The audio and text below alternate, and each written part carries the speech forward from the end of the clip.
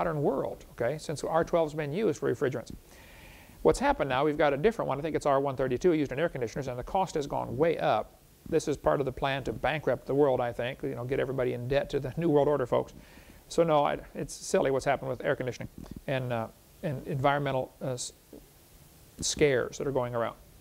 I think the real purpose of the environmental movement is to abolish private property, which is Karl Marx's first plank on the Communist Manifesto. They want you to have to get a permit to cut down a tree on your own property. And that's another long, interesting question about permits. We cover that a lot more on our college class, CSE 104, I believe, of our college classes we offer here through our ministry. Next question. Doesn't the Green River Formation prove the Earth is millions of years old? No, it doesn't. The Green River in northwestern United States has a lot of layers of rock around it. This is called the Green River Formation. If you take two pieces of glass with different colored sand in between, like you can buy at the mall, and you flip it over, it automatically sorts into many different layers. If you only have two densities of sand in there, the black and the white are two different densities, why does it make hundreds of layers? Well, you can take rock from the Green River Formation, which has millions of layers, grind it up to powder, sprinkle it in moving water, and it'll sort into hundreds of layers again. Here you have only two densities, and yet it makes hundreds of layers. So it's not proof these layers are annual deposits or anything else. It's proof there was moving water. Actually, when they drilled into this rock in the Green River Formation, they find what's called an event horizon, a layer of ash. Sometimes between two event horizons, they find a number of layers, and they go over and drill again, and they find up to 30% difference, 35% different number of layers. It can't be annual layers. Okay, the Green River does not prove the Earth is millions of years old. Next question.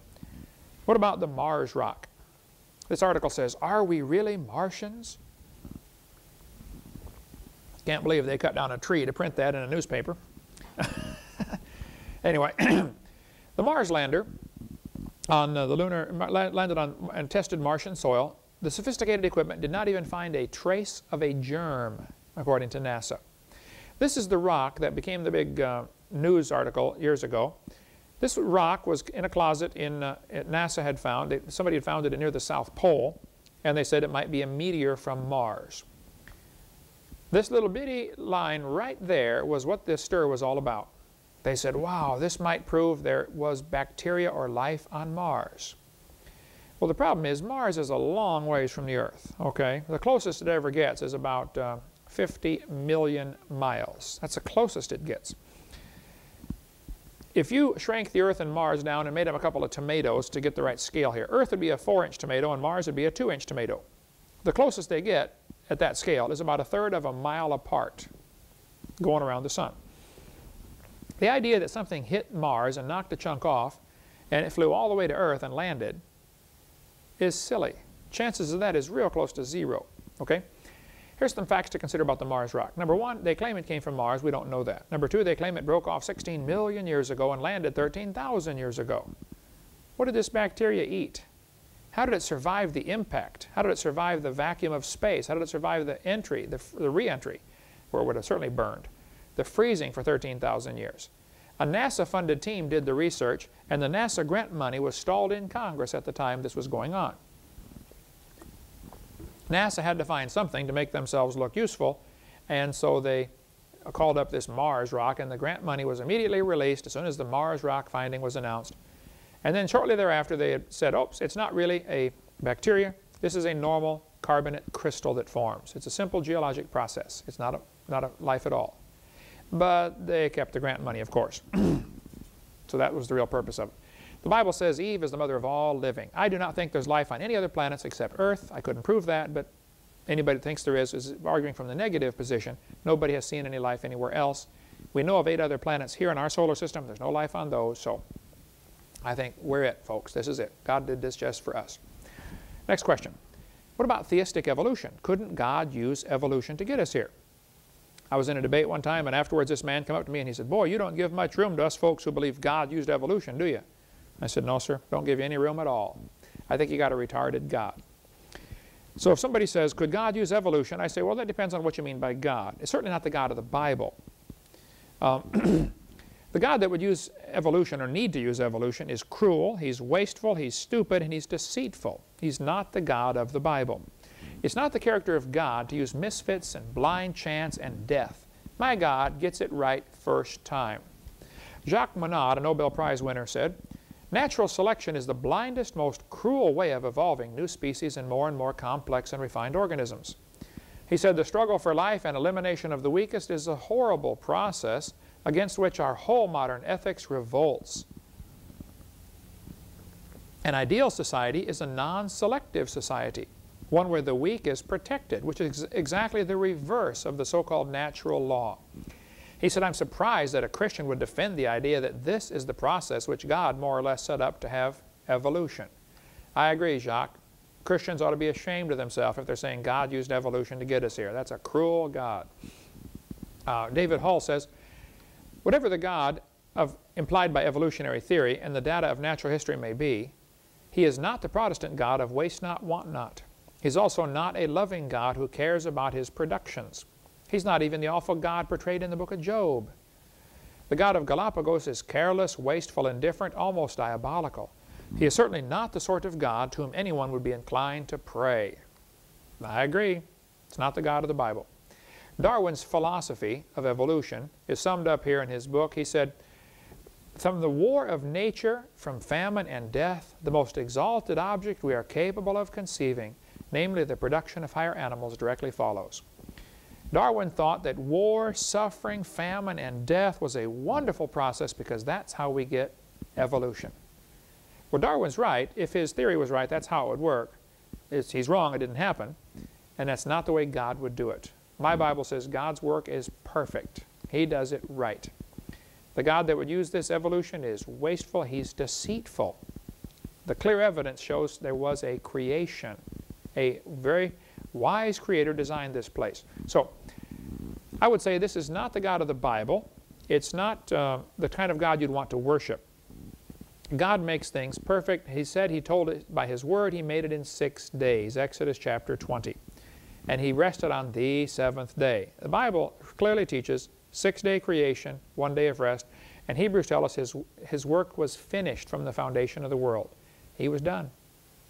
He's not letting things evolve slowly. He finished it in 6 days, and He rested on the 7th day, Hebrews chapter 4. It says He ended His work in Genesis chapter 2. He ended His work on the 7th day. It's over with. It's done. It's not ongoing. There is no evolution happening today at all. Romans chapter 5 tells us that death came because of man's sin. 1 Corinthians 15 says man brought death into the world. Genesis 1 says God made man in His image. Any other teaching besides that is heresy. So if someone wants to teach, that God used evolution, they're a heretic, according to Scripture. They're not teaching what the Scripture clearly teaches. Lastly, that's a retarded God. If He has to use evolution, it means He doesn't know what He wants. He's just playing around blind chance. It's not the God of the Bible. And that would nullify the need for the death of Christ. And there's no evidence for evolution anyway. So why would we take a perfectly good Bible, which has never been proven wrong, and try to compromise it with a dumb theory that's never been proven right? There is no evidence for evolution. So stick with the Bible. The Bible's absolutely correct as it's written. Some people say, doesn't evolution theory match what the Bible teaches? It's exactly the opposite. The Bible says man brought death into the world. Evolution says death brought man into the world. The Bible has the earth coming before the sun. Evolution has the sun coming before the earth. The Bible has oceans developing before the land, yet the evolution has the land coming before the oceans. The Bible has light before the sun. Evolution has sun before the light. The Bible has land plants first. Evolution has marine life first. The Bible has fruit trees coming before the fish. Evolution has fish coming before fruit trees. The Bible has fish before insects. Evolution is backwards. The Bible has plants before the sun. Evolution is backwards. The Bible has marine mammals before land mammals. Evolution is backwards. The Bible has birds before reptiles, atmosphere between 2 layers of water, and evolution has atmosphere above the water. No, I'm sorry. The Bible does not match evolution. They are polar opposites. Somebody is wrong, and I happen to know who it is. The Bible is right. In 1828, Webster's Dictionary defined heresy as something that is an error or of opinion respecting some fundamental doctrine. The standard of Scriptures was the standard of faith. Any opinion that is repugnant to its doctrines is heresy. And the Bible clearly teaches God made the world in 6 days. Anything other than that is heresy according to Scripture. Someone who's a heretic is a person who teaches a heresy. And so those people teaching this, in my humble, unbiased opinion, are heretics. All right. Here we have a picture of ham, ribs, chicken, and turkey. All of these have several things in common. All of them have some good meat, and each of them has bones.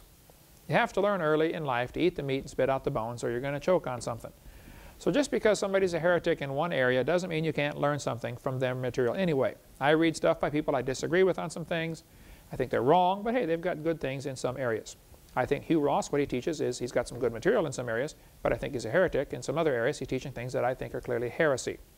We have a debate with Hugh Ross on videotape. You can get our whole series if you'd like to get that. Okay. Next question. What about these other religions out there? How do we know who's right? Well, this would take hours. We're not going to produce a whole videotape on that yet, but someday we will. You know, which religion is right? The Bible warned us, though, to be careful about being carried about with every wind of doctrine. And he that cometh is first in his own cause seemeth just. The first person that comes along says, oh, he's got a good answer there. But his neighbor cometh and searcheth him out, it says in Proverbs 18.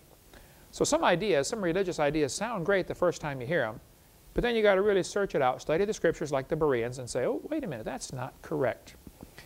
Genesis 27 shows how Jacob told his father, he said, I'm Esau. And he brought him some venison. It wasn't venison, it was lamb meat that he brought him, but Jacob was tricked. I'm sorry, his father Isaac was tricked. He couldn't see, he was blind, but he felt the wool on the back of his hands and the back of his neck. He got the wool pulled over his eyes, is where the expression comes from. He was tricked precisely because he went by the feelings instead of by the word, by the voice. And I think a lot of churches today, people get tricked because they go by feelings instead of by the word.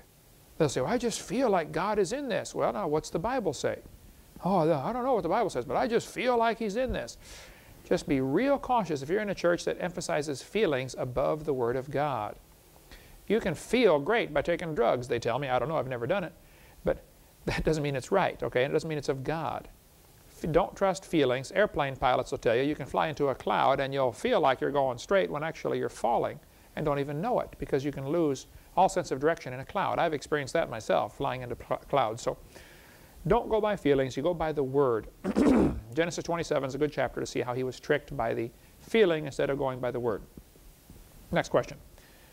They'll say, well, didn't the Pope accept evolution? Yes, he did. Many times they've admitted that evolution is the way God did it. That's what the Catholics' official doctrine is. This article from '96 says, Pope accepts evolution and creates furor. This Catholic nun and scientist and educator says that spirituality and science mesh. She said, the people who believe in this creation myth, which is unscientific and not in the Bible, despite what they say, haven't really studied theology and don't know that the Bible is not a scientific work. This is heresy. She needs to get saved or get right with God, and it's not true that the Bible and science have a conflict. It's true that the Bible and evolution have a conflict, but evolution isn't science. Basically, now, I love the Catholics and want to win them to the Lord, but the Catholic Church has a long history of teaching things that are just simply silly. Back under Pope John the 22nd, back in the 12 and 1300s, they had a list of things you could pay in order to sin ahead of time. It was an indulgence. For $2.25, you could rob a church. For $2.75, you could burn a house. If you killed a layman, it cost you $1.75. If you did forgery and lying, that cost $2. If you eat meat in Lent, it cost you $2.75. If you ravish a virgin, that cost you $2. If you strike a priest, that's $2.75. Now, robbery is $3. A priest keeping a mistress costs $2.25. Procuring an abortion was $1.50. Murdering of parents or wife is $2.50.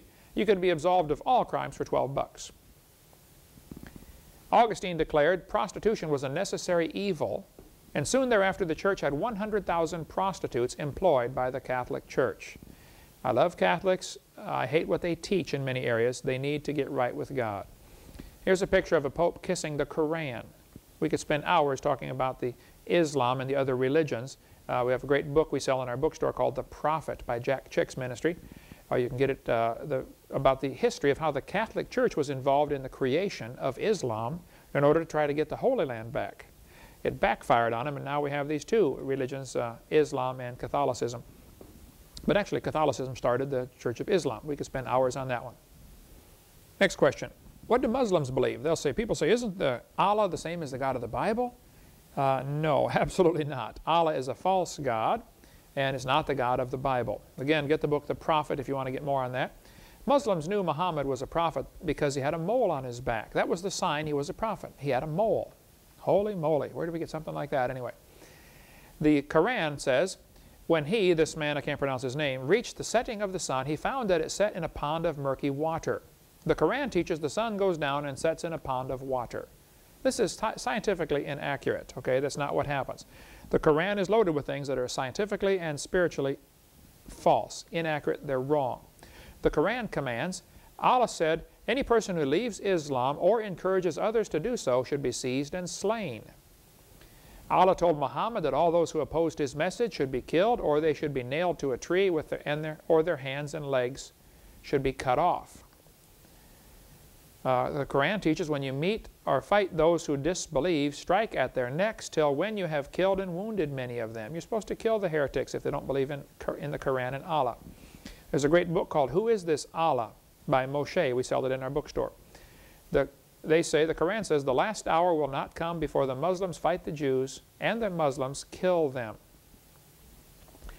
The Adu Harari, the prophet, said, Allah created Adam making him 60 cubits tall. That's 90 feet. The third Surah, verse 105 and 106 says, in the great and final day of redemption, only white faces will be saved, all blackened faces will be condemned. This is what they teach, okay? They say, men, marry as many women as you like, 1, 2, 3, or 4. Under Islam, you can have up to 4 wives at a time, and if you want to, you have temporary marriages, you can get married for 15 minutes. That's pornography is what it is, okay? It's perverted. The hadith here teaches that Satan stays in the upper part of the nose all night. That's the booger man. He said you have to perform ablution. You have to wash out your nose 3 times in the morning with water because the devil spends the night in the interior of the nose. That's what they teach. One apostle said people should avoid lifting their eyes toward the sky while supplicating in prayer. Otherwise, their eyes would be snatched away. One guy reported that Allah's messenger told him that the non-Muslim eats in 7 intestines while the Muslim has 1. So if you're not a Muslim, you have 7 intestines. This is silly. Okay, it's not true. Don Boyce has an excellent book called America's Trojan Horse about Islam and what a dangerous religion this is. Now, look, I'm not anti-Muslim for the people. I'm anti what they teach. I'm for truth. I'm against error, even if it's my own mother. If she's 99% right and 1% wrong, I'll praise her for the 99 and say, Mom, you're wrong on the 1. So I'm not anti anybody. I'm anti-error. And what they teach is error. It's not true. Remember, it was the Muslims that bombed Pan Am Flight 103. It was the Muslims that bombed the World Trade Center in 1993. It was the Muslims that bombed the Marine barracks in Lebanon. They bombed military barracks in Saudi Arabia. They bombed the American Embassy in Africa. They bombed the USS Cole. They bombed the Twin Towers, 9/11. This is a danger. You cannot be a good Muslim without wanting to kill everybody else who's not a Muslim. That's what the Quran commands. So get out of that religion and accept Jesus Christ as your Savior. Okay, next question. Are there contradictions in the Bible? As a young Christian, I just got saved February 1969, and my parents sent me to the Methodist church camp. I'd started going to a little independent temperamental Baptist church and was really getting on fire and radical for the Lord. And they wanted to calm me down a little bit, so I went to this Methodist church camp. And the counselor there set us guys down in the cabin. He said, okay guys, I'm your counselor for the week. He said, I want you to know I go to Illinois State University, and he said, I'm a humanist. Well, I didn't know what a humanist was, so I said, does that mean you believe in humans? He said, well, I do believe in humans, but no, that's not what that means. I said, well, do you believe the Bible? He said, no. He said, the Bible's a good book, but it contains contradictions. I'd only been saved a couple of months, but my preacher said, if somebody tells you that, hand them your Bible and say, show me one. So I handed him my Bible and said, show me one. He said, I'd be glad to. He said, turn to Genesis chapter 1. Here's what he showed me. I'd been a Christian a couple of months. He said, Genesis 1 tells us on verse 12 that God made the trees, the grass, the plants on the 3rd day. Is that right? I said, yep, that's right. Plants, grass, trees on day 3. He said, now look at verse 20. Let the waters bring forth abundantly the moving creature that hath life, and fowl that may fly above the earth. He said, Kent, on day 5, God made the birds out of the water. Is that correct? I said, yep, that's correct. Remember, he made Adam out of the dirt, and he made Eve out of a rib, he made the birds out of the water. That's what it says, okay? Verse 24, God said, let the earth bring forth a living creature. So the animals are made out of the dirt, birds are made out of the water, and then he made man in verse 26. So he said, Kent, is this right?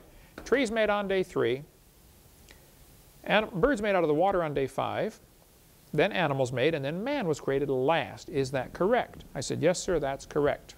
He said, now, look at chapter 2. Genesis chapter 2, verse 7. And the Lord God formed man of the dust of the ground, and the Lord God planted a garden eastward in Eden, and there he put the man whom he had formed. And out of the ground made the Lord God to grow every tree.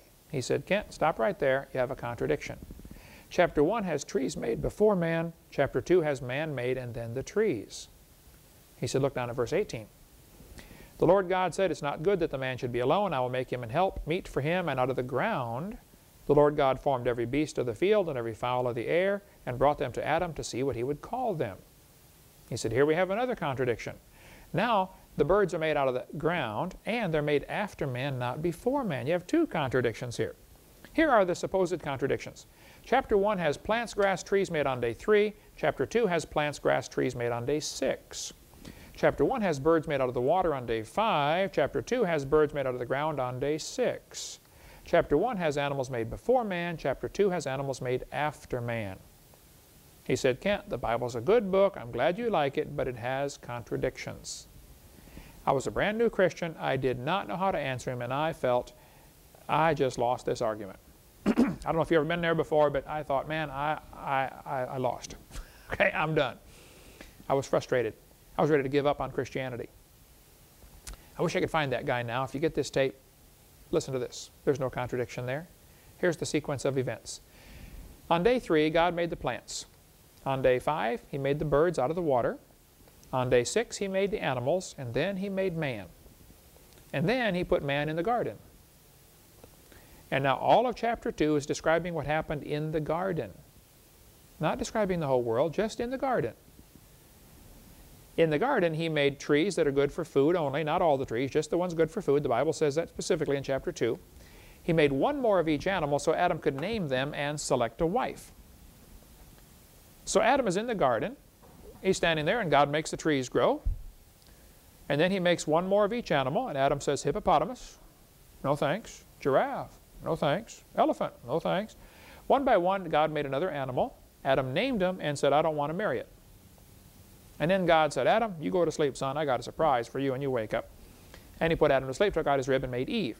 So it is not a contradiction. Chapter 2 is describing what happened in the garden, and it's all on day 6. There are no contradictions in Scripture.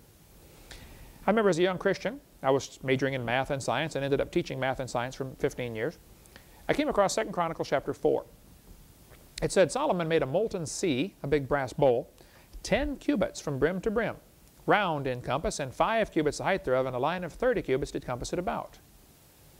I read that verse and said, hold on a minute, we got a contradiction here. A cubit is elbow to fingertip. And it says this thing was 10 cubits across and 30 cubits around. Well, hey, I was going to teach math. I knew certainly, you take pi times the diameter, and pi is 3.14159.265. Some Japanese guy figured it to 700 decimal places. I don't know why they do that, but it's not just 3. So it should not have been 30 cubits around. It should have been 31.41 cubits around. So I set my Bible down on my bed, and I said, Lord, if there's a contradiction here, I quit. Here I am, a new Christian, public high school. The kids are making fun of me. I'm getting persecuted. Your book better be right. I'm quitting if it's not. It just bothered me. Maybe it doesn't bother you about the value of pi, but it bothered me. I read the story over and over, and finally it jumped out at me. Verse 5 says it was the thickness of it was a handbreadth. This thick. That's a lot of brass. I thought, wait a minute. I wonder how a handbreadth compares to a cubit. So I went around and did a survey of a bunch of folks. I said, excuse me, can I measure your cubit? Put your elbow on the table and measure their cubit and measure their handbreadth. And I found out if you take 2 handbreadths away from 10 cubits, you can calculate pi to 3.14159. It could be that they were measuring the diameter of this bowl, the outside dimensions, including the thickness of the brass, and the circumference was around the inside. That's one theory. It certainly works fine. The second theory is that it had a lip on it, and it was 10 cubits around to the outside diameter of the lip, but 30 cubits around the basic part of the bowl. Either one of those would solve the problem. It's not a problem. There's no contradictions in the Bible. Some people say, what about in 1 Kings? It says Solomon had a molten sea that held 2,000 baths. It's about 8 gallons each for a bath. And yet 2 Chronicles says it held 3,000 baths. Well, just because it could hold 3,000 doesn't mean it always did. 1 Kings says it contained 2,000 baths. But 2 Chronicles says it received and held 3,000 baths. They probably filled it up and emptied it many times, okay? They're capable of holding 3,000. They normally put 2,000, and it's not a contradiction. It held 3,000 baths, but it contained 2,000 baths, either one. All right, let's cover a few more contradictions after a short break.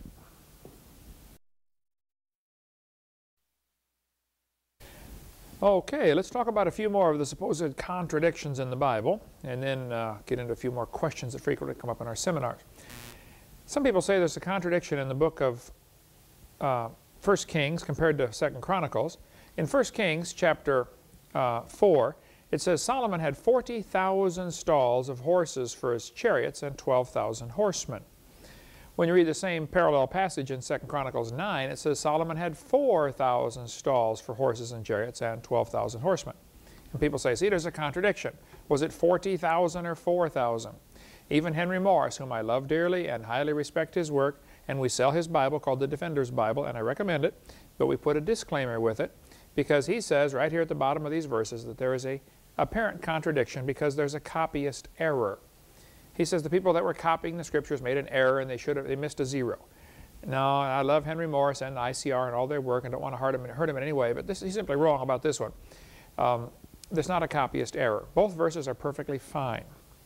There's no contradiction. Read it very carefully. It says Solomon had 40,000 stalls of horses for his chariots. The Chronicles passage says Solomon had 4,000 stalls for horses and chariots. They had 10 horses per chariot. If he had 40,000 stalls of horses for the chariots, he would need 4,000 stalls for the chariots and horses. He had 10 horses per chariot. The New International Version, NIV, got it wrong. They messed it up. The New American Standard got it right. The New Revised Standard got it wrong. Different versions have messed it up. It's perfectly fine like it is. How many men did David kill? When you compare 2 Samuel with 1 Chronicles, 2 Samuel says, the Syrians fled before Israel, and David slew the men of 700 chariots of the Syrians. When you read the passage in 1 Chronicles, it says the Syrians fled before Israel, and David slew of the Syrians 7,000 men which fought in chariots. And people say, oh, there's a contradiction here. Was it 700 or 7,000? Both passages are perfectly fine. They had 10 men per chariot. They had 10 men and 10 horses because, you had to have 10 horses in case you get a flat tire. The chariot, the horse is more likely to get shot than anything else. They're the biggest creature out there. And so they would have, the chariot's not going to get tired. The men and horses get tired, so they go out, fight for a while, come back, swap men, swap horses, go out and fight again. Not a contradiction at all. So if he slew the men of 700 chariots, he would slay 7,000 men which fought in chariots. It's perfectly fine, just like it is. The NIV got it wrong. They said David killed 700 of their charioteers, and in Chronicles it says David killed 7,000 of their charioteers. This is a clear contradiction. I would not want to defend any version of the Bible in a debate other than the King James.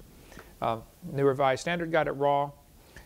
Genesis 10 says, these are the sons of Shem after their families, after their tongues, in their lands, after their nations. So it says in chapter 10 that the earth was divided up into the different nations and languages. When you come to chapter 11, it says the whole earth was of one language and of one speech. One atheist I debated said, see, there's a contradiction here. It's not a contradiction. Chapter 10 describes all the table of nations. Chapter 11 goes back and is giving a recap of everything. It's no different than a newspaper or a news media man saying, 30 people killed in a bus crash in, the Pocono Mountains or something. And then they start telling the story and says the bus was traveling down the highway. You say, wait a minute, I thought the headline says the people were killed in the crash. Now it's traveling on the highway. Well, they're retelling the story. Duh. That's common in journalism or writing of any kind. And chapter 11 is just retelling the story, giving a recap of what happened. Okay. Numbers chapter 25 says, those that died in the plague were 24,000. I did a debate just a few months ago, and one of the professors the professor I debated said the Bible's got contradictions, and this is one he brought up. It says those that died in the plague were 24,000. When you read the story in 1 Corinthians, it says, and there fell in one day 23,000. And he said, see, there's a contradiction here. Is it 24,000 or 23,000? No, it's not a contradiction. Read it carefully. Numbers 25 says, those that died in the plague were 24,000. 1 Corinthians tells us, those that died in one day were 23,000. Well, 1,000 died the next day, or a few days later. 24,000 died in the plague, but 23,000 died in one day. It's not a contradiction. We could spend hours talking about supposed contradictions in the Bible. There's a great article about, do rabbits chew the cud? And skeptics have said, no, the rabbit doesn't chew the cud, and yet the Bible says it does. Well, the chew the cud phrase means to re-eat that which was eaten. They chew it, swallow it, cough it up again, and chew it again. Many animals do that. Rabbits eat their food, go to the bathroom, and then eat their doo-doo the next day or later. They re-chew the same food. So they do indeed chew the cud. Okay, another supposed contradiction. How much gold did Solomon get from Ophir? Was it 450 or 420? In 1 Kings 9, it says, Solomon made a navy of ships, and they went to Ophir, and they got 420 talents of gold. When you read 2 Chronicles, it says, Hiram sent him ships, and they went to Ophir and got 450 talents of gold. And the skeptics will say, see, you got two problems here. Was it Hiram's navy or Solomon's navy? And is it 420 or 450? It's not a contradiction at all. It says in 1 Kings, the king had at sea a navy of Tarshish with the navy of Hiram. They both had navies. Okay? And they went to Tarshish and they brought gold and silver and ivory and apes and peacocks. It says there were 3,000 talents of the gold of Ophir, used in this house. Apparently they went to Ophir many times if they got 400 or 500 talents at a time. Not a contradiction at all. We could spend hours. We'll produce a whole tape one of these days on supposed contradictions in the Bible. There aren't any contradictions in the Scripture. And you can trust God's Word. One last one. People say, shouldn't Easter be translated as Passover? King James is the only version of the Bible that calls it Easter in Acts chapter 12 and verse number 4. Every other version says it was Passover. And people say, this is wrong. King James is wrong about this. Well, now hold on a minute. Let's read the passage here. Acts chapter 12, verse 1. About that time, Herod the king stretched forth his hands to vex certain of the church, and he killed James, the brother of John, with the sword. And because he saw that it pleased the Jews, he proceeded further to take Peter also. Then were the days of unleavened bread. And when he had apprehended him and put him in prison, he delivered him to 4 quaternions of soldiers to keep him, intending after Easter to bring him forth to the people. And this is the phrase everybody gets bent out of shape about. They'll say, this is a contradiction. It shouldn't be Easter. It should be Pascha, should be translated Passover. Okay, let's just go back and look at the Passover. Exodus chapter 12. And the Lord spake unto Moses and Aaron in the land of Egypt. This said, this month shall be to you the beginning of months. This is April, by the way. It is the first month of the year to you. Speak ye unto all the congregation of Israel, and say, in the 10th day of this month they shall take to them a lamb, according to the house, a lamb for their house. And verse 6, ye shall keep it up until the 14th day, and then you kill it, and you put the blood on the 2 side posts and on the top of your door. And then you eat the flesh that night. So on April 14th, they eat the lamb. And tells all about the Passover here. It's the Lord's Passover, Exodus chapter 12. Verse 14 says, this day shall be unto you a memorial, and you shall keep it a feast. To the Lord throughout your generations, you shall keep it a feast by an ordinance forever. 7 days shall ye eat unleavened bread. Even the first day you shall put away leaven out of the house. And it goes on and describing the whole story here. And it says in verse 18, in the first month, on the 14th day of the month at even, in the evening, ye shall eat unleavened bread until the 21st day of the month at even. So the Feast of Unleavened Bread was 7 days right after the Passover when they killed and ate the lamb. Numbers 28 tells us the 14th day of the first month is the Passover. The 15th day is the feast. 7 days shall unleavened bread be eaten. So here's the sequence. The Passover was at night on April 14th, always. The 7 days of unleavened bread followed the Passover. The pagan festival of Astar, or Easter, was always held late in April to commemorate the earth regenerating itself, which is why Playboy uses the rabbit as their symbol, and we have Easter eggs and Easter bunnies. These are all fertility symbols, okay? Easter is a pagan holiday, no question about it. So the feast days are never called Passover anywhere in Scripture. The feast days followed the Passover. The Bible says Peter was arrested during the days of unleavened bread. The Passover was already done.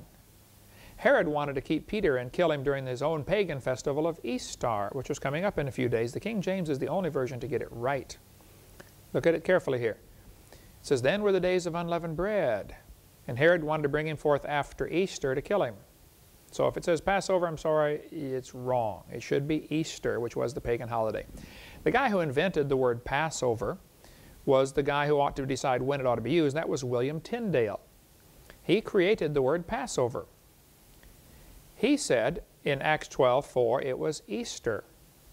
This guy created the word Passover. He should know. In the Tyndale version uses the word Easter. So he didn't use Passover in his own translation, even though he's the one who made up the word. He certainly would have known how to use it there. Okay, how much did David pay for the land? Was it 600 shekels of gold or 50 shekels of silver? People say there's a contradiction here. If you read 2 Samuel chapter 24, and the king said to Araunah, nay, but I will surely buy it of thee at a price. Neither will I offer burnt offerings unto the Lord my God of that which doth cost me nothing. So David bought the threshing floor and the oxen for 50 shekels of silver. But when you read 1 Chronicles, it says David gave to Ornan for the place 600 shekels of gold by weight.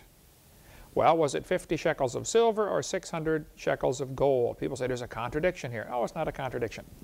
50 shekels of silver is a pretty small price to pay for a site that was later to become the Temple Mount. He paid 600 shekels of gold for the site, and he paid 50 shekels of silver for the oxen. 1 Chronicles seemed to indicate the initial discussion was about the property. Then Ornan offered to sell David the oxen also. It says in 2 Samuel, David said, I will buy it of thee at a price. He said, so David bought the threshing floor, that was the 600 shekels of silver, and the oxen for 50 shekels of silver. It's not a contradiction. He's continuing on there. Was Jonah swallowed by a fish or a whale? Well, Jonah chapter 1 says the great fish swallowed up Jonah. Jonah chapter 2 says he was in the fish's belly. Matthew 12 says Jonah was 3 days and 3 nights in the whale's belly. People say, oh, see, there's a contradiction. Was it a fish or a whale? Not a contradiction at all. A whale is a fish in biblical classification system. If it swims in the water, it's a fish.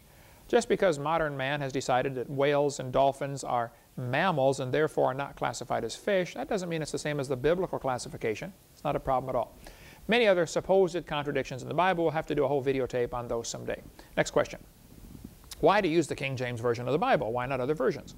Well, I've been a Christian since 1969. I was raised all kinds of different churches, and after I got saved, my parents started giving me just about every kind of Bible version there was, and I have a collection of quite a few different Bible versions. I'm not afraid of them. But let me give you a quick history of the different Bible versions, and maybe this will put it in perspective. I have slowly, over 30-some years, come to the position of the King James. Now, I don't fight Christians that use other versions. Use whatever you want, okay? But I think if you're really going to be a Bible student, you're going to have to get a King James. Here's the story. The New Testament books were written shortly after the time of Christ. They had to make copies. It takes about 10 months to write out a copy of the Bible. So they had to write out the whole copy of the Bible by hand. They had no Gazettener, no printing press, no, Gutenberg hadn't been born yet. So it took a long time to make a copy of the Bible. They make their copies, they had either both books and scrolls, both were in use all through Scripture. And they make a copy and then they check it very carefully. If they find a mistake, you're going to burn it. So they were very careful to get it right. They had a checking system that was really pretty goof-proof. They made all these copies and they spread out around the world because this was a time of great persecution. Christians are getting persecuted, so they spread out to different countries and they bring their copies of Bibles with them. So you got somebody in India who's copying the Bible and somebody in France who's copying the Bible, and pretty soon the copy wears out. Let's just pick a few numbers here. This is a book from the early 1900s. It's a very beautiful book and it's beginning to get worn out. If this book was in active use, if I opened it and closed it and read from it every single day, it would shorten the life of it. If it just simply sits on the shelf, of course, it lasts longer. But a book in active use is going to quickly fall apart, as this one has already begun to fall apart, and it's not in active use, believe me. The scrolls that are in active use are not going to last more than maybe 200 years. Let's be generous here. Let's say a book lasts 200 years if you use it every day. So they use these scrolls or Bibles, and they're copying from it every day. At the end of the day, they roll it up and they put it away. Within 200 years, it's worn out. It's rags. You throw it away. But it doesn't matter, because by then you have 50 copies you've made off of this thing, or maybe 100 copies. They've made copy after copy after copy of these scrolls or books.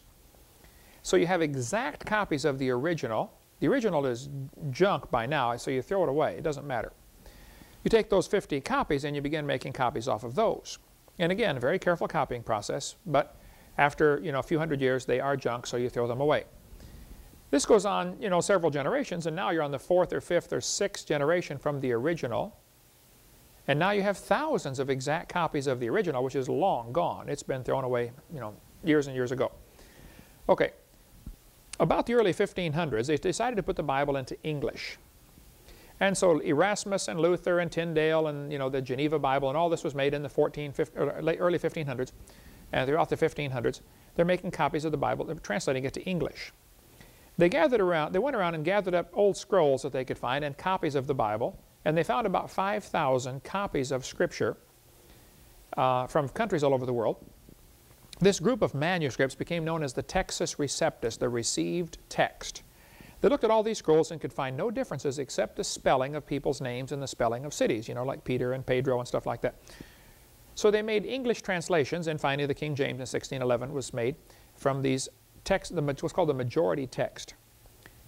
Meanwhile, down in Egypt, there was a group of folks called the Alexandrians down in Alexandria, Egypt, which was at that time a major city. A major library was there, which later burned, but a major city in Alexandria, Egypt. There was a cult down there called the Alexandrians. They're sort of like Jehovah's Witnesses. They wanted everybody to think they were Christian, but they believed a lot of strange things. So they made their own version of the Bible. They left out a lot of verses they didn't like. They changed little things here and there. It was a careful counterfeit, but a counterfeit nonetheless. They have this Alexandrian Bible, and some copies were made, and the primary guy in this cult was a guy named Origen, who lived about 240 A.D. In 350 A.D., 2 copies of the Alexandrian Bible were made, and those copies are called the Sinaiticus, because it was found in the Sinai desert in a monastery, and Vaticanus, because it was found in the Vatican Library in the basement, I believe. Those 2 copies from 350 A.D. are still around today. 1,600 years old copies of the Scriptures, well, of the Alexandrian Bible. The Latin Vulgate was made from those manuscripts in 380 A.D. It was translated to Latin. Then in 1582, the Catholic Church ordered the translation of the Latin Vulgate into English, and that's where the Douay Confraternity and the Douay Rheims version come in. The Douay versions were made from the Latin, which was a good translation of the wrong manuscript. They're translating the Alexandrian. So they got the bad manuscript, the corrupt, cult manuscript, being translated into English, which became the official Catholic version in use today, the Douay version of the Bible. 2 guys named Westcott and Hort came along in 1875, and they took these Alexandrian manuscripts, of which I think about 15 or 17 of them were found, I don't know, and they said, these are old manuscripts, therefore they're better. Well, now hold on a minute. Yes, they're older, but that doesn't mean they're better. They're older because they're worse. The people didn't use them. They didn't wear them out. But they made a modern Greek version of the Bible from this ancient one. They put it on new paper, new ink, and made a new Greek edition in 1875. This was then translated into English, at least the New Testament in Greek. And so the English translations of the of the Westcott and Hort text include the Revised Version done in 1881, the American Standard Version done in 1901, the Revised Standard in 1946, and that's the Bible I got saved from, the New World Translation, Jehovah's Witness Bible, made in 1950, the New American Standard Bible, made in 1960, the Good News Bible, the Amplified Bible, the Living Bible, and the NIV. All of those are good translations of the wrong manuscript. So I don't fault the translators. I think they're probably sincere men, probably intelligent men, but they're translating the wrong book. They need to get the right Bible. The first mention of Alexandria is in Acts chapter 9 when they were disputing with Stephen, arguing with the Christians. And we still got the same thing today with these different versions of the Bible, arguing with the real Bible. Okay, my Jehovah's Witness Bible on my shelf will probably never get worn out. It doesn't mean it's better, it just means I'm not going to use it. Okay, I have one, I have a Mormon Bible, I'm not going to use it. So that's the story. There are more manuscripts of the Bible than any other book ever written in ancient times. Homer's Iliad, for instance, there are only 643 manuscripts known today. By 1946, they discovered 24,000 manuscripts of the Bible. Then when the Dead Sea Scrolls were found in 1947, they now have 40,000 new manuscripts to work from. So the Dead Sea Scrolls made it up to the total now of 64,000 manuscripts of Scripture. The Isaiah scroll is 1,000 years older than any known manuscript anywhere in the world. And it matches exactly the Textus Receptus, the King James. I recommend you get the book New Age Bible Versions. You can order it from my ministry, or go to avpublications.com if this topic interests you, about studying different Bible versions. And we could spend hours about that one, but that's enough. Next question. What is God like anyway? Man is a three-dimensional person. What's God like? Well, a friend of mine came to me one day when I spoke in Mobile, Alabama, and he said, "Hey, Brother Hovind, let's go get some ice cream at McDonald's or something after you're done." I said, "That'd be great, brother." We went to McDonald's, we're sitting here at the table, and he took two pieces of paper out, and he wrote on one Mr. Flat, and on the other one he wrote Mrs. Flat. He said, "Kent, let me show you something interesting here." He said, "You taught geometry, right?" I said, "Yes, sir." He said, "I want you to imagine we got two people here, Mr. Flat and Mrs. Flat, and they live in flatland. They live in a plane, a two-dimensional world. They have no concept whatsoever of the third dimension. They're totally flat." I said, "Okay." I said, "Now, suppose you, as a three-dimensional person, would like to get them to know you. But they have no concept of you because you live in a third dimension." I said, "Okay, I got you." He said, "Now, you can't put a three-dimensional being into two dimensions. It just simply won't work. Mr. Flat actually sees Mrs. Flat as a straight line. He only sees one dimension. He perceives the second dimension. He can walk around and figure out she's a rectangle, but he actually only sees a straight line when he sees her." I said, "Okay, I got you." He said, "Now, you and I can see two dimensions. We see the width and the height, but we perceive the depth. You can't really see depth. You can understand depth because you have two eyes looking at this thing, and you get what's called depth perception." I said, "I got it. But actually, you could take a photograph of what you're looking at, and it would still look the same. You would perceive the depth because of our common experience, but you can't really see depth." I said, "I got it." He said, "Now, suppose you want to introduce yourself to Mr. Flat and Mrs. Flat. So you stick your finger through the table, and Mr. Flat comes over and looks at it and says, 'Oh, I see a circle, the cross-section of your finger.' Over here you stick three fingers through the table, and Mrs. Flat comes and looks at him and says, 'Oh, honey, I've seen Kent Hovind. He's three circles.' Mr. Flat says, 'No, honey, he's one circle.' And they're going to fight for a while and argue, and finally they're going to split the church and start the church of the three circles and the church of the one circles. But the fact is, neither one of them has a clue what I'm like. You simply can't put a three-dimensional being into two dimensions. They're not going to ever get it. Well, if you read Ephesians chapter 3, it says that we may be able to comprehend with all saints what is the length and depth and breadth and height. The length and depth and breadth and height. There's four dimensions. I think there's an awful lot more to God than we can possibly comprehend in our little three-dimensional world. Just like Mr. Flat and Mrs. Flat are not going to get it about a three-dimensional person, I don't think we three-dimensional persons are ever going to get it to understand God. But when we get to heaven, we shall see Him, we shall be like Him, for we shall see Him as He is. Then we're going to say, "Oh, now I understand." And there are these guys going around saying God has 10 dimensions. I think that's heresy. God is infinite. He's not limited by anything whatsoever. He is absolutely God. By definition, it would have to be not limited by time, space, or matter. Next question. What about the races? Where do they come from? Well, there's no question there's a lot of different looking people on this planet. Black ones and white ones and yellow ones and tall ones and little ones, etc. But there really aren't any races. There are skin colors. There's only one race. It's called the human race. Would you say these are different races of cows? No, they're just different skin colors. Okay, and I can assure you they all look the same in the meat locker, and they all taste the same on the hamburger, okay? They're just different skin colors, that's all. There are four theories of where the races come from.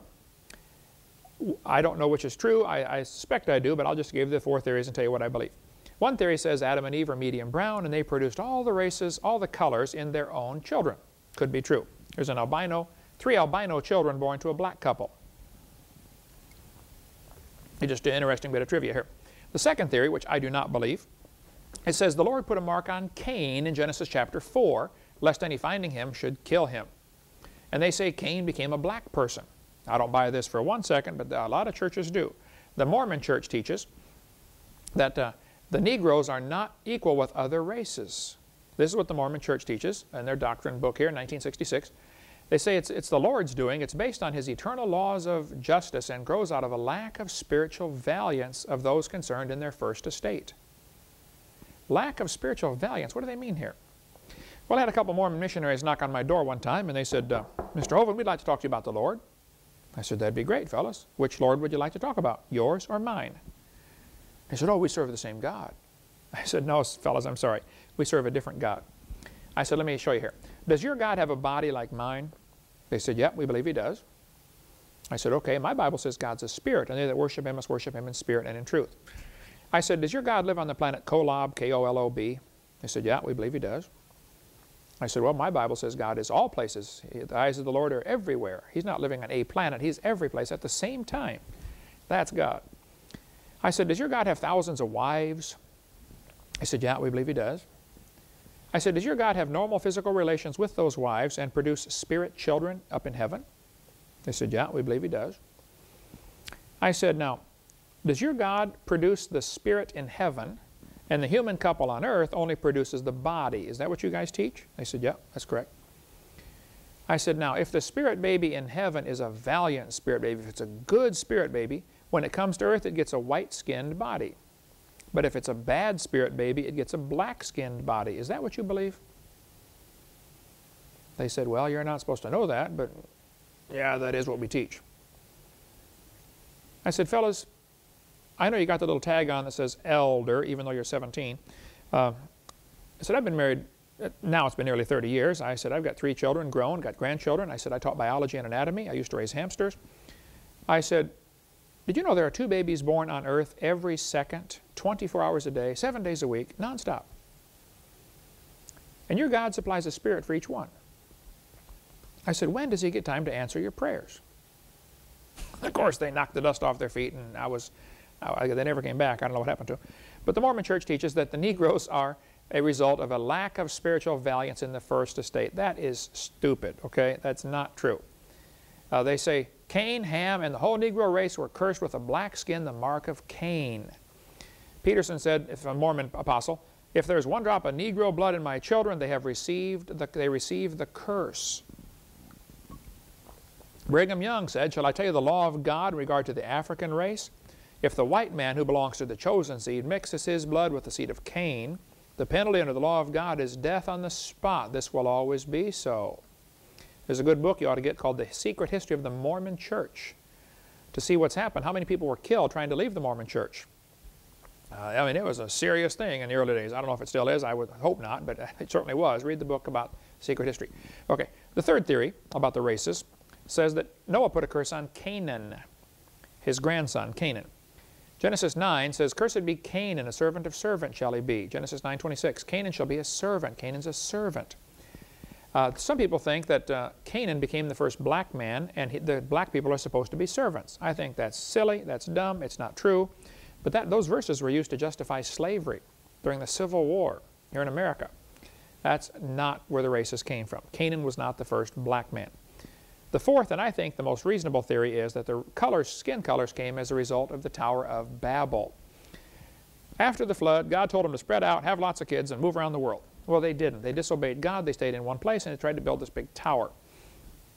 Genesis 10:5 says, by these were the isles of the Gentiles divided, in their lands, everyone after his tongue, after their families, in their nations. I think what happened at the Tower of Babel, they broke up into languages, and people had to travel off, and those that spoke French went together, and those that spoke German went together, and they ended up, you got to marry into this little group. So you have close inbreeding, and if you marry cousins or sisters or nieces for a few generations, you're going to have a redneck after a while. Very unusual traits will become pronounced. This is what happened to the Habsburg dynasty. They had to marry royalty. Well, pretty soon they started looking really strange. Long nose, weird looking face, great big chins. six fingers, sometimes hemophiliacs. I mean, a lot of serious problems in the Habsburg dynasty. But Genesis 10:32 said the families of Noah is what created the nations and also the languages. There's a good book by Bill Cooper you can get called After the Flood, which deals with this topic in great detail. One of Noah's sons, Japheth, in Genesis chapter 10, had about 14 kids or grandkids. It's kind of tough to count. If you go through Genesis, you'll see. It's called the Table of Nations. Very interesting story. But Ham had 31, roughly 31 kids or grandkids, and one of those was Canaan. It's only one of his 31 kids and grandkids. The Bible teaches us that Egypt is the land of Ham. It says so in Psalm 105. Egypt is the land of Ham. And in Psalm 106 it says, the wondrous works in the land of Ham, which is Egypt. There's not a whole lot of question among most Bible scholars that Africa is the land of Ham, the Hamites. So Noah's three sons, Shem, Ham, and Japheth, Ham settled this direction down in Africa. And the black people predominantly originated from Africa. The Japhethites, the descendants of Japheth, became the Europeans. They traveled over this way. And the Shemites became the Orientals. They traveled, Chinese, Japanese, etc. Shem had about 29 kids or grandkids. Makes up a total of roughly probably 75 original languages. So I think the original, after the Tower of Babel, broke up into maybe 60, 70, 80, or 100 different language groups. I think it's pretty obvious that probably English, German, and Danish had an original root language that was the same. I think probably they have originated from the same language. This is English, for instance, from 1,500 years ago. Now, I can't read but one word on the page. I said, duh, the first one. So the English has changed radically in the last 1,500 years, and Spanish, Italian, French, and Latin probably had a common root language. Nobody argues about that. I think a lot of the original languages contain the gospel story. For instance, in Chinese, you see the symbol for boat in the upper right-hand corner here is a combination of the symbol for a vessel, 8, and mouths. 8 mouths in one vessel. That's Noah's Ark. So a boat is the symbol for 8 mouths in a vessel. The symbol for garden is dust plus breath plus 2 people in an enclosure. The Garden of Eden, 2 people made from the dust of the ground. There are some great, great books on the Chinese language and how it contains the gospel story. Another book called God's Promise to the Chinese. You can get either one of these through our ministry here. I think God made everybody of one blood according to Acts chapter 17. So you're not superior because of the color of your skin. Malachi said, have we not all one Father? We all came from Noah, folks, and nobody's superior because of the color of their skin.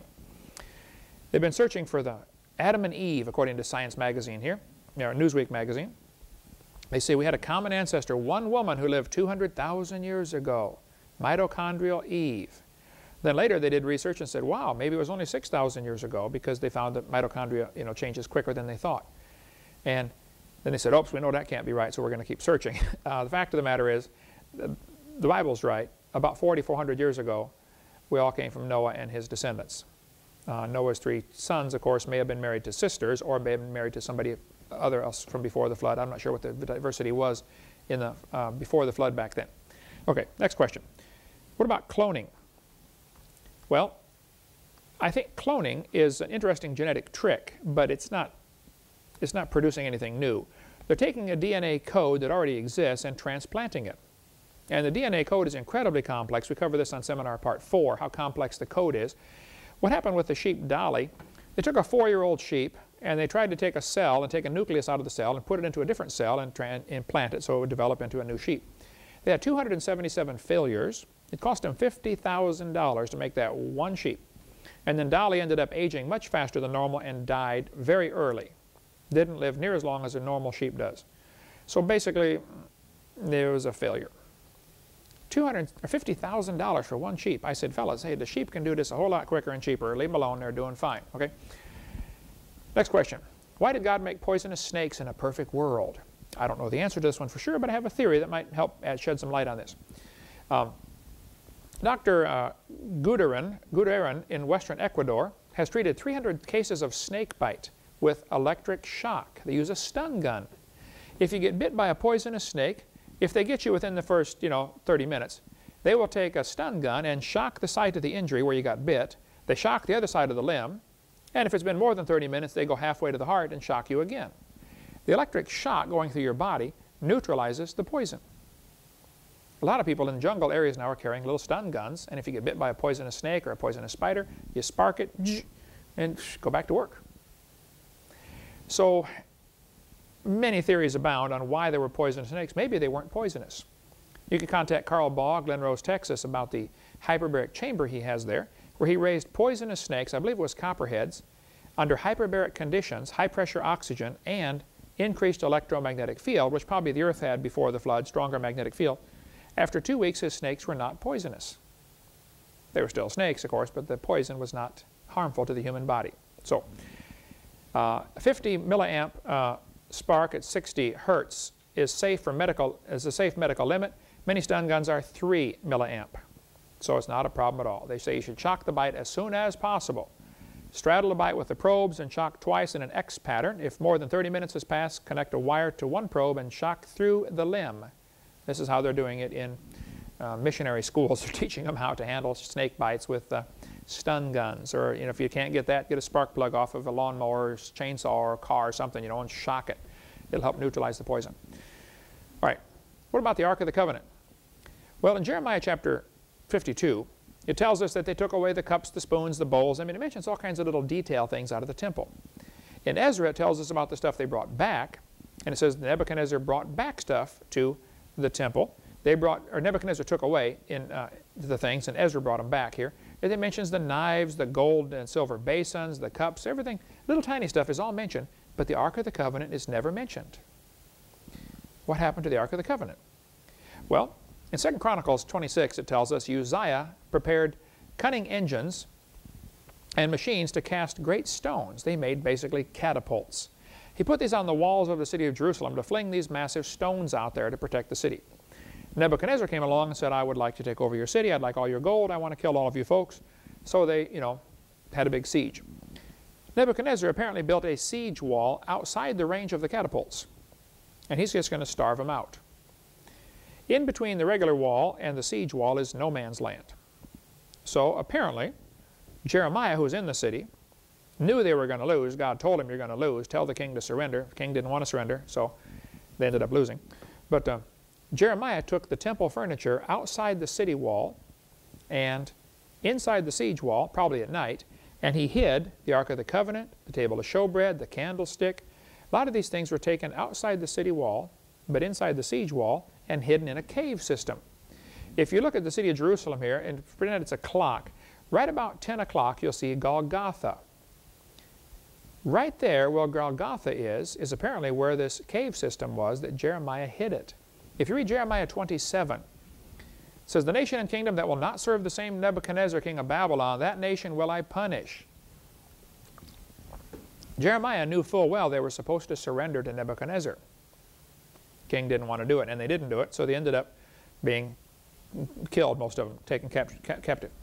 So Jeremiah took the temple furniture, apparently, outside the city wall in a cave system, a tunnel system, out to underneath where today is Golgotha, where Jesus was crucified. Ron Wyatt was a good friend of mine. He died in '99, but he did a lot of research over there, and he says that he actually saw the Ark of the Covenant. I get people that criticize me for even mentioning Ron Wyatt. Well, I think he did good work, and you ought to read what he's done. Read his research.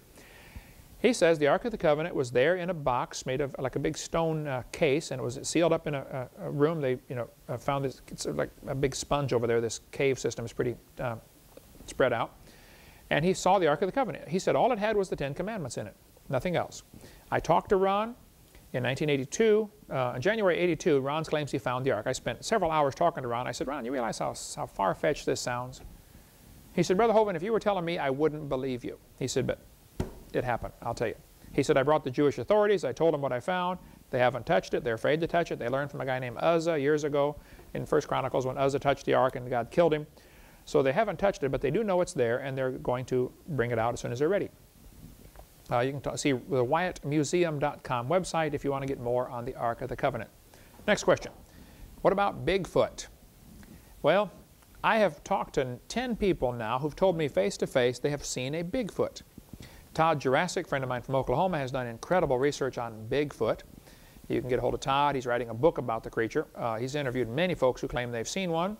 It appears that the Patterson film may be a fake. I don't know. They said somebody confessed that they were dressed up in an ape suit and all that stuff. I don't know. But there have been an awful lot of sightings that are pretty hard to explain that appear to be something like a Bigfoot. I don't know what it is, but here are the theories. Some people say they're all hoaxes or misidentified. That certainly could be true. I don't know.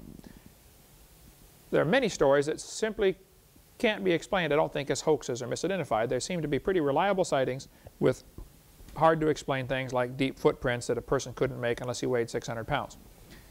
By the way, who in their right mind would run around the woods in an ape suit? Do you realize how many rednecks would love to shoot one of those things and bring it in and hang it on their wall? I mean, that's just not smart, okay? I don't think they're all just hoaxes or frauds, though some probably are.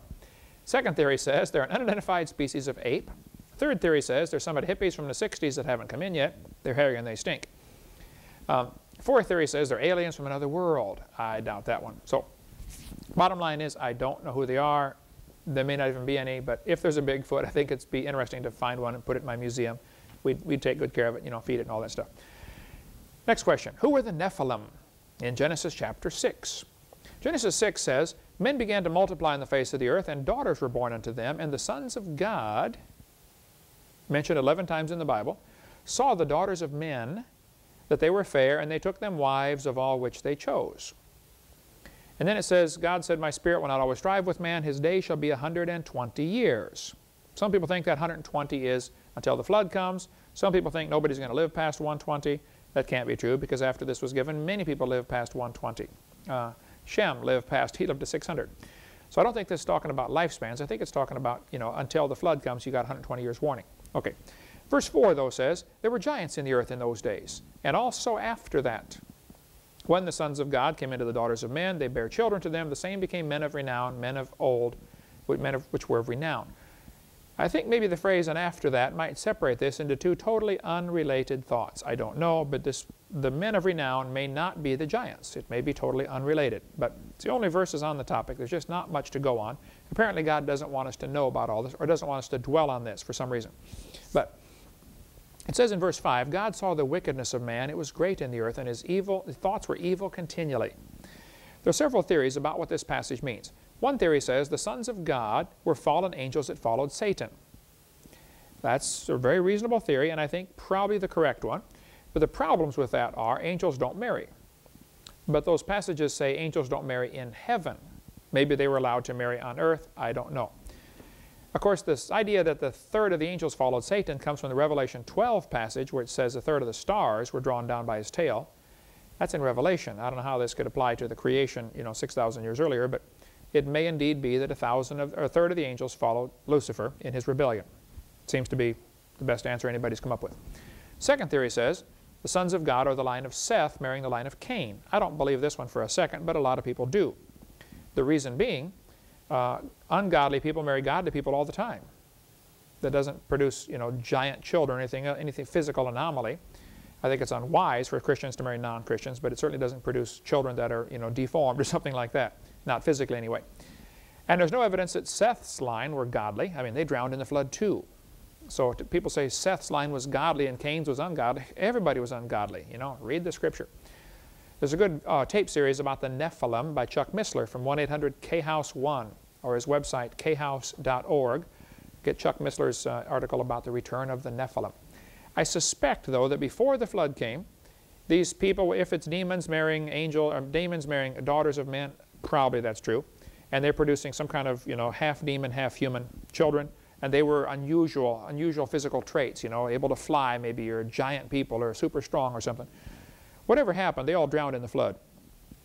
And probably Noah's kids, after the flood, would tell the stories to their kids about the guy that used to live down the street. And they'd tell their kids, hey, you should see the guy that lived down the street from us before the flood came. He had wings on his feet and could fly or something. And this developed into the Greek and Babylonian legends of the gods, and Zeus and Olympus and Mercury and Thor and all this kind of stuff. That's just one theory. Okay? Next question. What about UFOs? Don't know. There are several theories about UFOs. I'll give you a couple books so you can read about that. I don't have an answer to the question. New Leaf Press has a good book called UFO End Time Delusion by David Allen Lewis. There's a shortened version of the same book, a Reader's Digest version, UFO 666. Alien Encounters by Chuck Missler, again, covers a lot on UFOs. The Cosmic Conspiracy by Stan Deyo is a good one for UFOs. Basically, UFO sightings may fit into the following categories. They might be just simply misidentified natural objects like weather balloons, swamp gas, etc. They could be top secret or private experiments. There's Popular Mechanics from November 2000 showing an experiment with the U.S. government planning to build what would sure look like a UFO to somebody if they saw it. It may be satanic or demonic. Satan can only be one place at a time. God is all places at all times. And most of the authors I shared with you earlier fall into the category of saying that there are two kinds of UFOs, top secret government stuff and demonic. Best I can do on that one. Next question. How long were they in the Garden of Eden before they sinned? Well, the Bible says Adam lived 130 years and had a son named Seth. Of course, now before that they had Cain and Abel, but no dates are given. They could have been in the garden for 100 years before they sinned. We know on day 7 God looked at everything and it was very good. Satan hadn't fallen yet. Adam hadn't sinned yet after the first week. We cover more on this on videotape number 2. But probably they were in the garden maybe 100 years. Certainly not. Certainly Satan didn't fall before that. And the Bible says God drove him out after they sinned, out of the Garden of Eden, put the flaming sword there and the cherubims and all that stuff. And Eve is the mother of all living, so there are no other life forms on this planet. Next question. People say, aren't created and made different words, you know? Well, they're used interchangeably all through Scripture. Here's a list here, and we'll have these on our website, about how made, the heavens and earth are made, the heavens and earth are created. The firmament was made in Genesis 1, but it was created in Psalm 148. There are many scriptures that show how, Genesis 2:4, for instance. These are the generations of the heaven and the earth when they were created in the day that the Lord God made the earth and the heavens.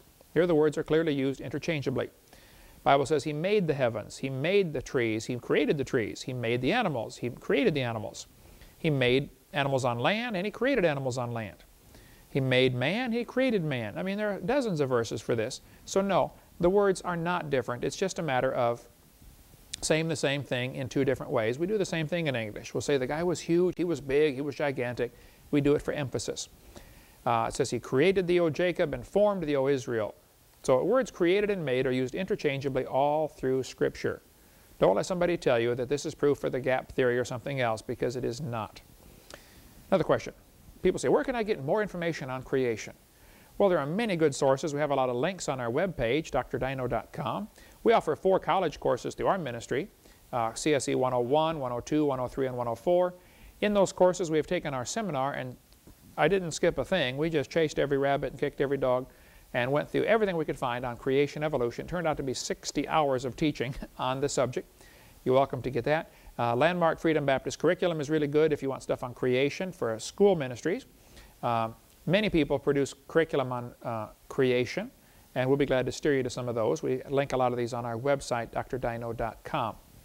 Next question. People say, do you really have a PhD? Boy, you'd be amazed how many folks in debates say, oh, you don't have a real PhD. Well, I think you have the right to face your accusers, obviously. If somebody's saying, I don't have a PhD, then I want you to, come face me face to face and let's talk about it, okay? Give me a chance to defend myself.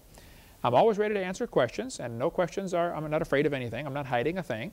But when somebody starts asking, criticizing somebody's degree or the person personally, it's pretty obvious they're losing the argument on the merit of the arguments, and they're trying to shoot the messenger instead of deal with the message.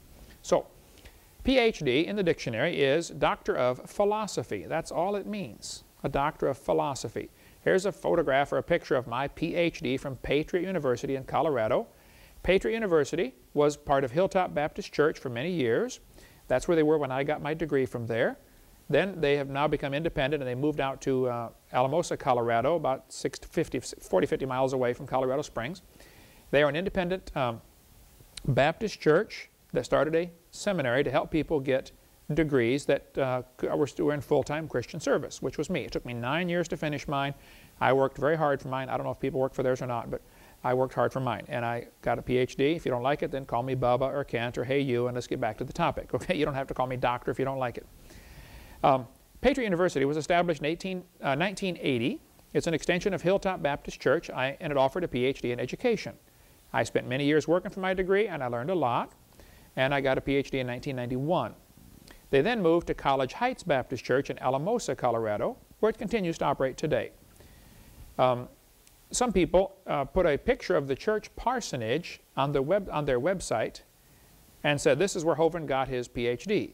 Well, the church parsonage has the same address as the church. And how that applies to me, I don't know. I mean, it was a Hilltop Baptist when I got mine, and now it's in Alamosa. This really shows they're desperate and dumb, in my opinion. Some people have ridiculed the size of the school.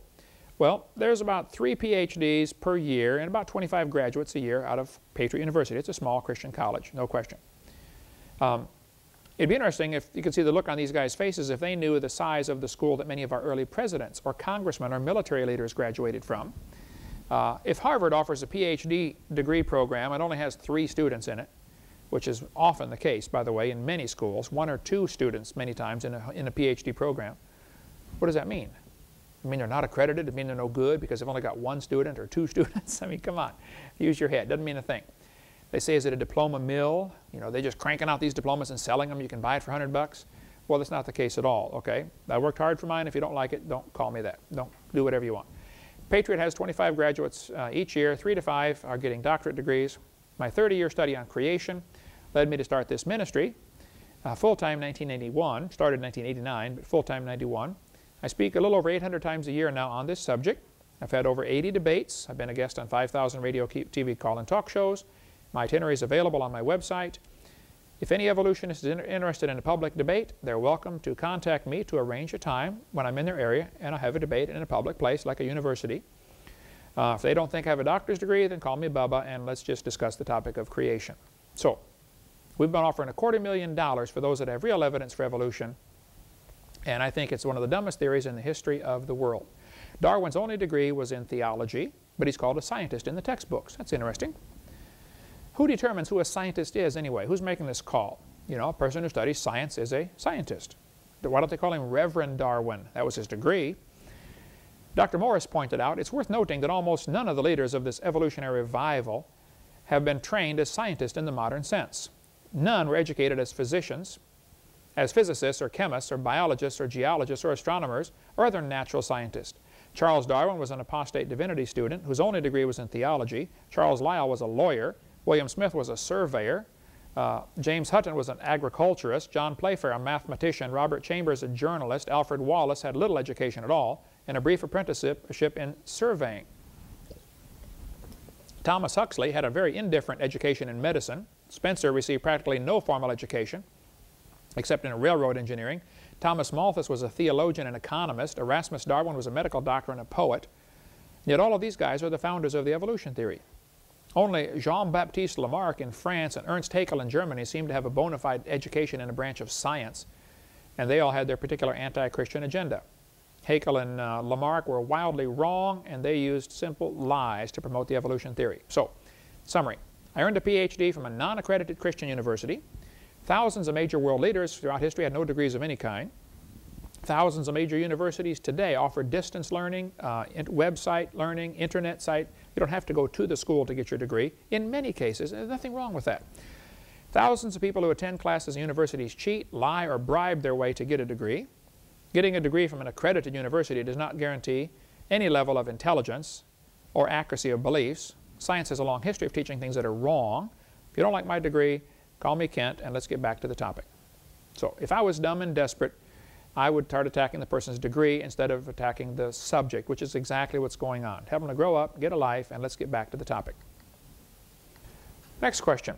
People ask me, what about the Red Sea crossing? I mean, if a whole army crossed the Red Sea, there ought to be some evidence of this. Wouldn't you find evidence for the Bible being true?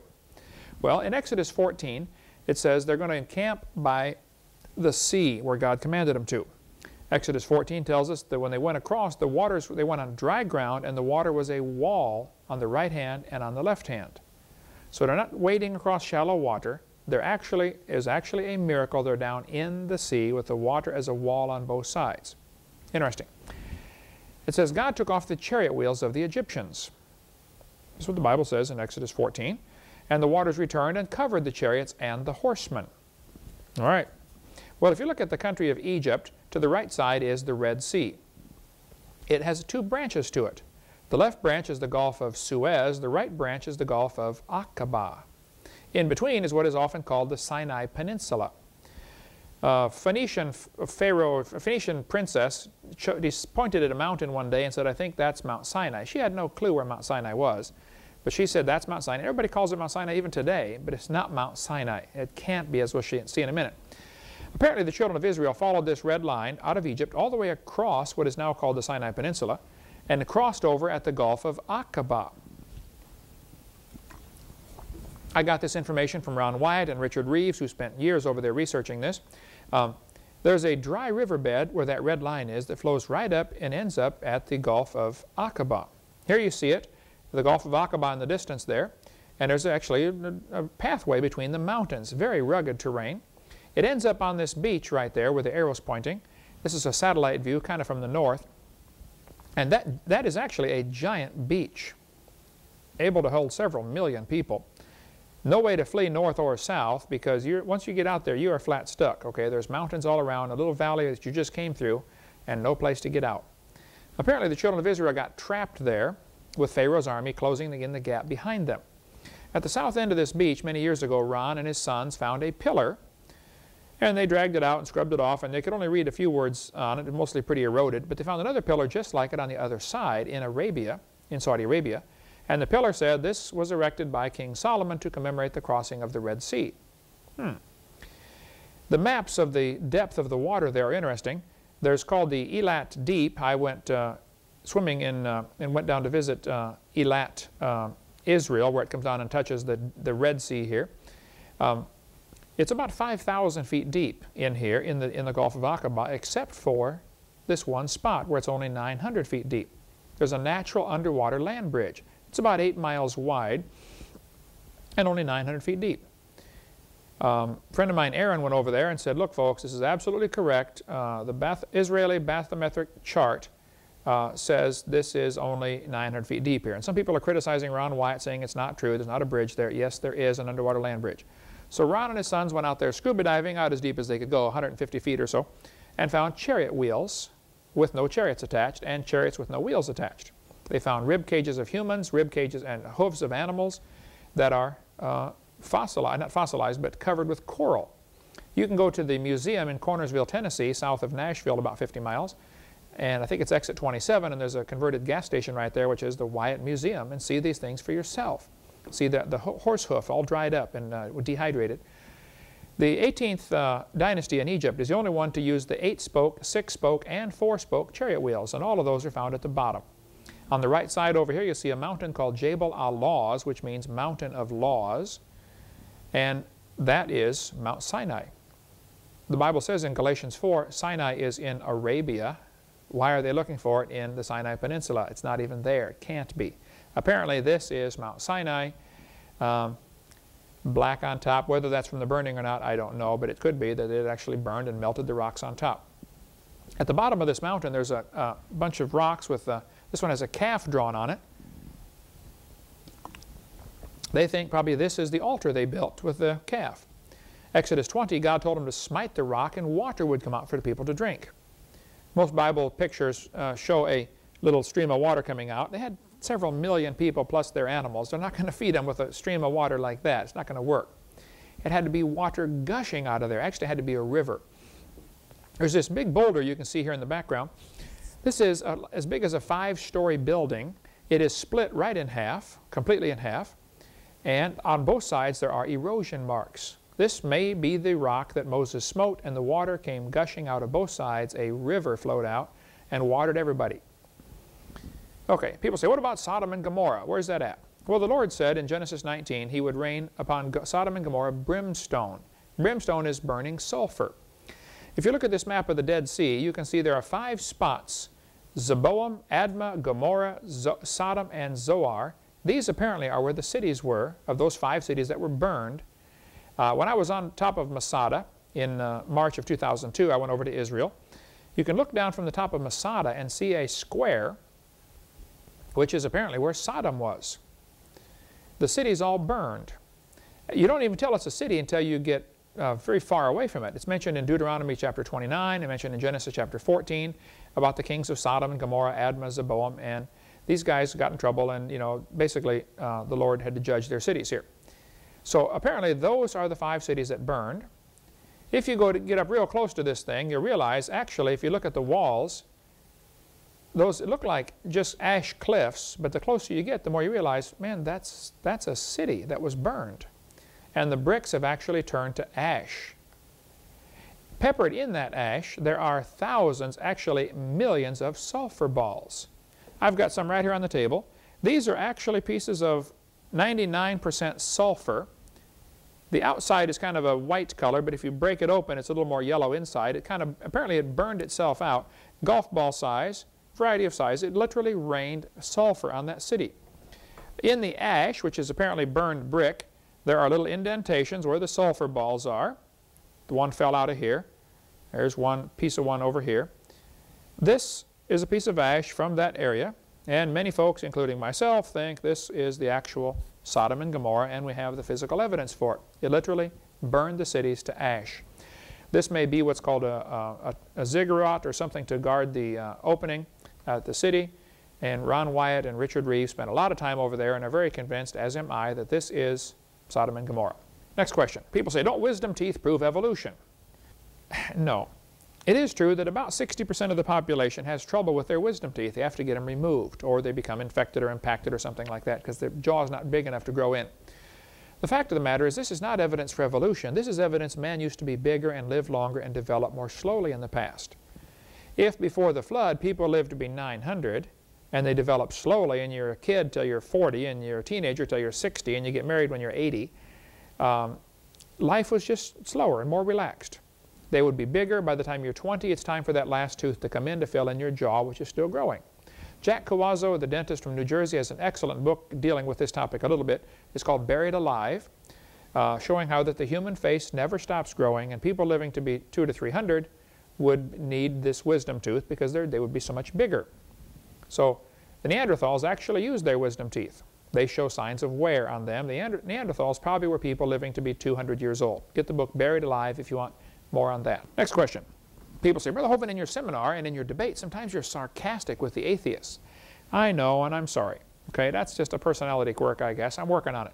But in my over 30 years of ministry, I've seen thousands of lives changed by the teachings on creation, including many scoffers who've come to Christ. I'm not trying to drive them off. I'm trying to bring them to the Lord. Trust me on this one. But Bible says, beware lest any man spoil you with your philosophy and vain deceit. I get a little upset, I guess, when I see these people with their evil philosophies spoiling children that come through their class. So professors that teach evolution, I just don't have a lot of patience with them. I'm sorry, okay? I think if I was going to rescue some people who were being killed by Hitler's guards, I would have a hard time being nice to the guards, okay? I'd want to kill the guards and rescue the people. So it's not that you're mad at them necessarily, you know, but you're mad at what they're doing, okay? And I'm mad at what the professors are doing. The Bible says, if you smite the scorner, the simple will beware. So I guess I'm a little hard on the atheists because their philosophy is destroying others, and you have to stop them, okay, somehow. And if you really give them a hard time intellectually and prove that they're wrong, make a fool of them, other people are going to listen and say, oh, wow, I better not, you know, believe in evolution. So it's kind of a tactic to help do that. The Bible says, when the scorner is punished, the simple is made wise, Proverbs chapter 21. The Bible says, cast out the scorner, and contention shall go out. So if you look at the way they did in the Bible, you'll see in the book of 1 Kings, Elijah made fun of the prophets of Baal. They were crying, oh, Baal, hear us, you know, come on, Baal, light my fire. And Elijah mocked them. He said, cry aloud. He's a god. He's talking, or he's pursuing, or he's in a journey. He's sleeping. Maybe he must be awakened. So he mocked the false prophets. Jesus called the scribes and Pharisees hypocrites, whited sepulchres, full of dead men's bones. He said, O generation of vipers, who hath warned you to flee from the wrath to come? How can ye, being evil, speak good things? He called them evil. He called them snakes and vipers and whited sepulchres. All you got to do is read through Scripture. Jesus said Herod was a fox. He said, go tell that fox, you know, that I'm going to cast out devils. If he doesn't like it, that's basically tough. He said, ye stiff-necked and uncircumcised in heart, O full of all subtlety and all mischief, thou child of the devil, thou enemy of all righteousness, wilt thou not cease to pervert the right ways of God, of the Lord? Boy, you're telling he perverts things? All throughout Scripture, the Bible calls people fools, brutish, simple, perverse, scorners, wicked. I'm just trying to be like my Heavenly Father. So that's why I use sarcasm with the scoffers. People often ask me the question, Brother Hovind, why don't you answer all the scoffers on the anti-Hovind websites? There are now over 500 anti-Hovind websites, people that absolutely hate me. One guy said, Dr. Hovind, do you realize you're the most hated man in our chat room? I can't believe how many people out there talk about you. Apparently you have struck a nerve. Keep up the great work. That was an email I got. Well, Here's some things to consider about my answer to this one. Number one, I will gladly answer any questions about my seminar or anything I believe. I do this. I have live question and answer sessions just every single week when I go out and speak. I have these question and answer sessions everywhere. I've been in 49 states and 30 countries. I take all the questions that time permits, often till midnight. We'll stay and answer questions. Number three, I have a long-standing offer to debate anybody on creation evolution. I debate any number of evolutionists. If there's 10 of them and one of me, that's perfectly fine. 10 against 1 is not a problem if I get half the time. And we talk about one topic at a time. I will pay a professor, who not some high school kid, but I'll pay a college professor $100 if he'll debate me, and $250,000 if they can prove evolution. I've had over 3,000 people refuse to debate so far. They just started recently putting a list on our website of some other professors who refused to debate me. I speak about 800 times a year now. I answer many thousands of calls and letters and emails. There are many millions who want to hear, so why waste time on those who don't want to hear? If I wasted hours answering all their silly questions, which most are already answered in my seminar, they would only ask more questions and try to tie up my time. They're trying to waste my time is what they're trying to do. The Bible says, give not that which is holy unto dogs, neither cast ye your pearls before swine. So I simply don't have time to answer the skeptics on the website. If I was going to plant a garden to feed my family, and half my yard was good soil and half was hard rock, I would plant the good soil first. Make sure I get a crop started. If I got time, I'll go work on the rock. If I don't have time, oh well, okay? I guess I feel that way. I've only got 24 hours in a day, and I'm going to invest my time and energy where it might produce some fruit. You could spend hours and hours talking to an atheist on the internet and waste a lot of time. If he doesn't want to hear, you're wasting your time, okay? Some are very sincere, open, and you know, they really are seeking. Well, go for them. But you got to decide, you know, if you want what you want to put your time into, where's going to bear the most fruit. And I talk to those who want to hear. Skeptics are always welcome to call me, but if they email me and try to get me into an email debate, I simply won't do it. I'm sorry, I don't have time. That's my reason for not doing that. So, hope this has been helpful. We have all sorts of questions answered, even more on our Creation Science 104 Science College class, if you want to get that one. We offer many materials through our ministry, lots of debates on videotape, lots of other materials on homeschooling. We want to be a blessing